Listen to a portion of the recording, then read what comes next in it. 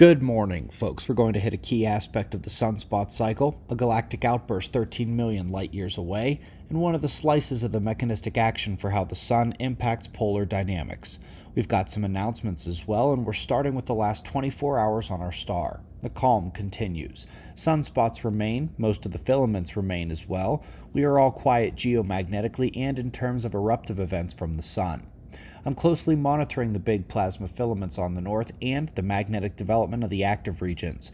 Sunspots still contain large umbral cores, but without enough peripheral development to have high flare potential. Good reminder that sunspots do not always easily correlate with flaring or geomagnetic conditions.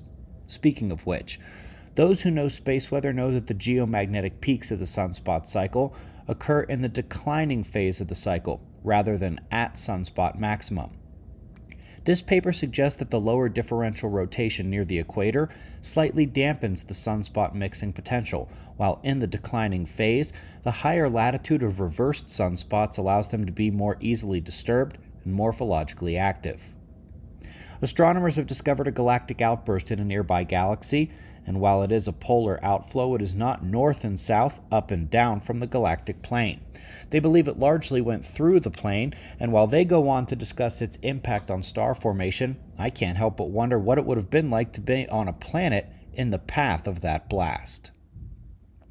Lastly, on the article front, we've got the space hurricane impact. The magnetically vulnerable high-latitude, high-altitude structures on Earth are vulnerable to space weather events, and here we see how a disturbance in those structures propagates downward through the atmosphere, where it can impact the polar jets, polar vortex, and several other processes that can then impact weather at lower latitudes. Alas, all still ignored in official climate models.